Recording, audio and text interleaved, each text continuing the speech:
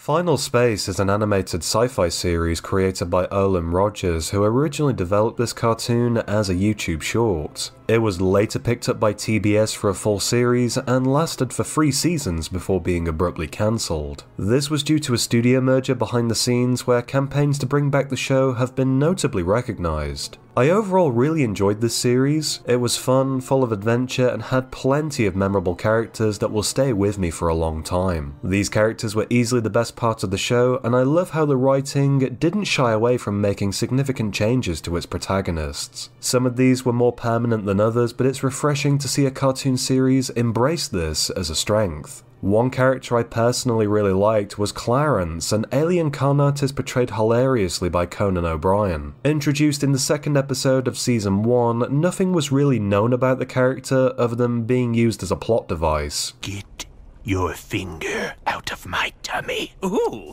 it speaks. It wasn't until the second season where Clarence became part of the main cast. The Toro Regatta is the premiere episode for Season 2, picking up from the bleak conclusion of the first season. The main character Gary and Hugh, now in his new body, crash land on the junk planet where Gary sees the familiar face of Clarence plastered on a nearby billboard. Oh, that is truly disgusting. You're disgusting.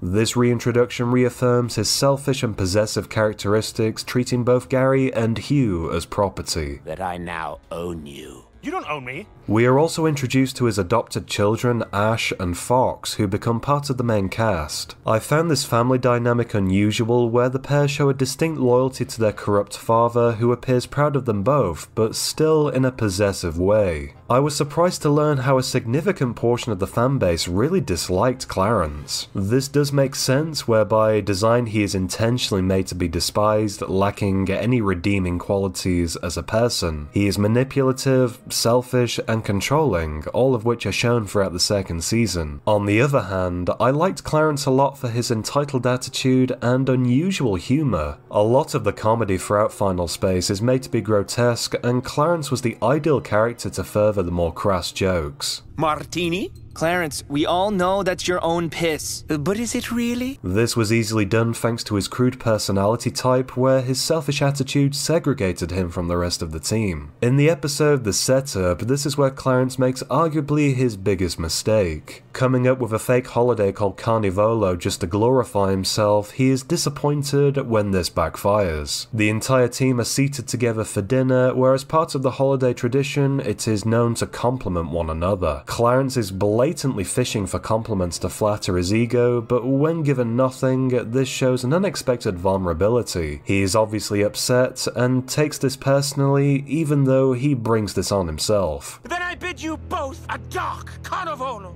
A dark... Oh. Turning his back on the only family he's ever known, he betrays the team in favour of proving his worth and loyalty to someone else. By this point, it is obvious he is uncomfortable in his own skin. He struggles with a lack of popularity, but is also ignorant as to why nobody seems to care about him. In one last attempt to make himself feel worthy, he steals the dimensional keys which were collected across the second season and willingly hands them over to Gary's mother, Cheryl. At this point in the series, Cheryl is seemingly working against Gary. She charms Clarence and preys on his loneliness, which influences the betrayal. Chased by the team, he makes a daring escape and quite literally changes his skin to remove all familiarity. Being named called a snake and a rat has never been so hilariously disturbing. You seem surprised. As always, I applaud the art style and creepy animation for this series in particular. This moment really did take me by surprise, wondering if this was going to be a permanent change to the character. Clarence is quite clearly a fan of using and now wearing the skin of other beings. He changes a couple of times, where he then meets with Cheryl and willingly hands over the dimensional keys. In a predictable turn of events, he is also betrayed, where his advances are rejected. Although he brought this on himself, I do pity his disappointment when the loneliness sets in. You can feel the regret where he suddenly realizes the error of his ways. When Gary discovers what Clarence has done, the frugal attempt to make things right is instantly shot down, and rightly so.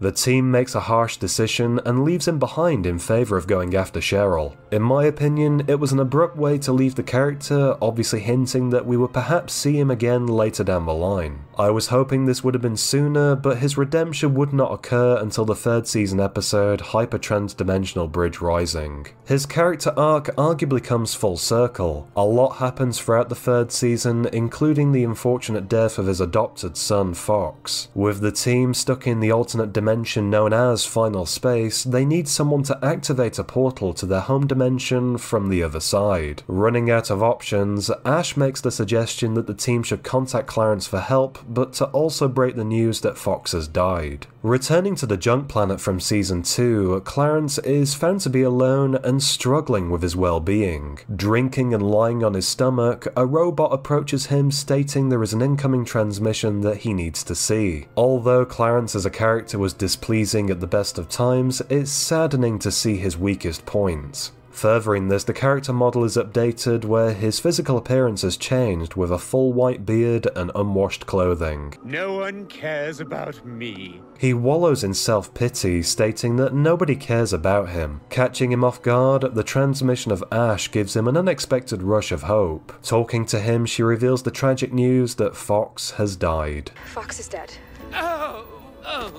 I gotta go. This is one of the few times where Clarence shows genuine emotion. It's unique to see him look beyond his own entitled attitudes and actually care about somebody else. He demonstrates compassion for this loss, sharing those feelings with Ash. It could be argued that she purposefully told him this information in order to coax him for help, which I am sure influenced his decision. When asking Clarence to help the team, he agrees and even shows a hint of his usual self still being present.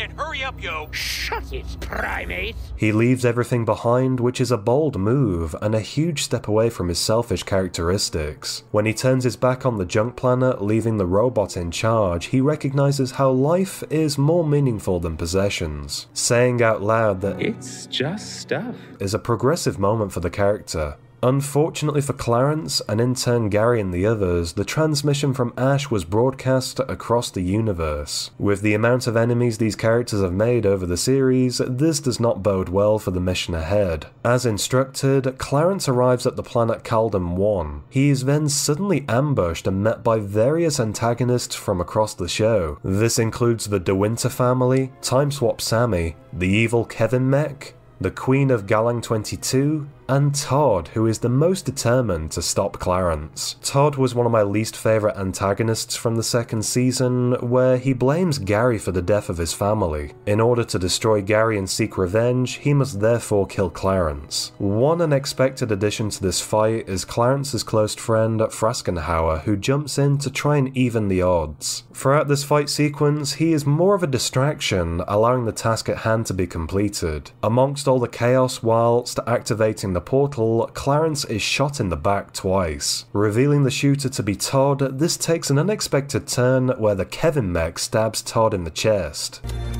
Clarence is ours. Both now struggling to survive long enough to complete their own missions, Todd points his blaster at Clarence. Recognizing that he is most likely going to die, he reflects on his life during these final moments. It's interesting to see how Todd is willing to die for hatred and revenge, whereby he's basically dying for nothing. There is no gain, and Clarence sees this whilst reflecting on his own life choices. He draws a comparison between Todd's revenge and the feeling of shame. He confesses how his actions of betrayal were wrong and that this was enough to destroy every piece of him. He offers this advice to Todd, who seems apologetic at first but instead shoots Clarence once again. It's a harsh scene where Todd is at peace under the impression that Clarence has been killed, therefore killing Gary once and for all. Determined to complete his mission, Clarence successfully switches on the machine which opens the portal to Final Space. In his heartbreaking last moments, he looks at a photo of the only true family he has ever known. Having completed one redeeming task that would heavily benefit those he wronged, Clarence passes away knowing that in the end he did the right thing. Final Space has a way of writing heartfelt and memorable characters that really allow you to connect with their inner struggles. Making his journey of redemption feel complete, using Clarence as a plot device worked to further advance the series. Even though the original intention is to hate Clarence, turning this around in the space of one episode is impressive. I commend the writers for making this decision and applaud Conan O'Brien's performance. Even though this is the last we see of Clarence, I really hope the third season is not the last that we see of Final Space. With the season 3 ending cliffhanger, it was disappointing to hear the series was cancelled so abruptly. Show creator Olin Rogers is pushing for some form of continuation, whether it be a 4th season or an extended TV movie. Just like Clarence, these characters deserve closure, and hopefully one day we will see this happen. That's going to wrap up this video looking at the redemption of Clarence from Final Space. I hope you enjoyed. If you did, be sure to leave me a like down below. Let me know in the comments if you would like to see more videos focusing on a specific cartoon character. As always, suggestions are welcome, and for more content, be sure to subscribe to my YouTube channel, DVD Review Studios.